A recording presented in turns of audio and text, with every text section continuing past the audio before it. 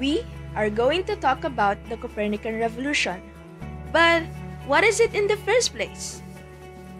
Copernican Revolution is a major shift of worldwide views from believing that the Earth is the center of the universe to believing the Sun-centered solar system, which is proposed by Nicholas Copernicus.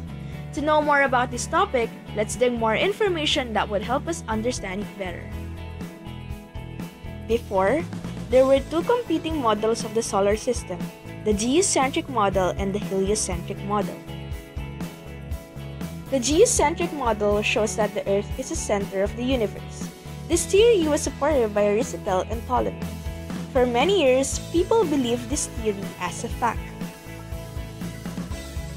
The geocentric model was not challenged until Nicholas Copernicus entered the scene.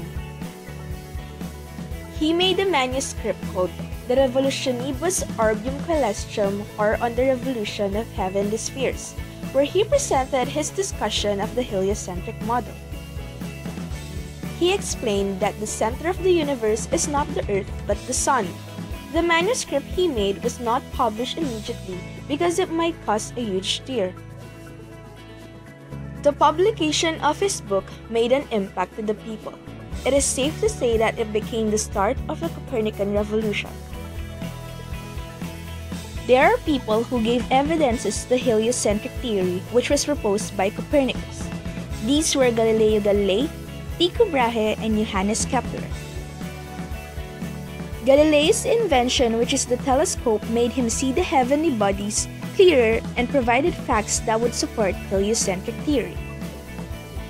Tycho, on the other hand, used measurement to give a new interpretation of the solar system, while Kepler used calculus to give laws and formulas that would also prove the heliocentric theory. It was not easy because at first, the church was against heliocentrism. They believed the geocentric theory, so whoever is against it will be punished. But evidences were provided with the use of mathematics and technology. The heliocentric model is actually the true model of the solar system. The whole Copernican revolution was a way to seek out the truth.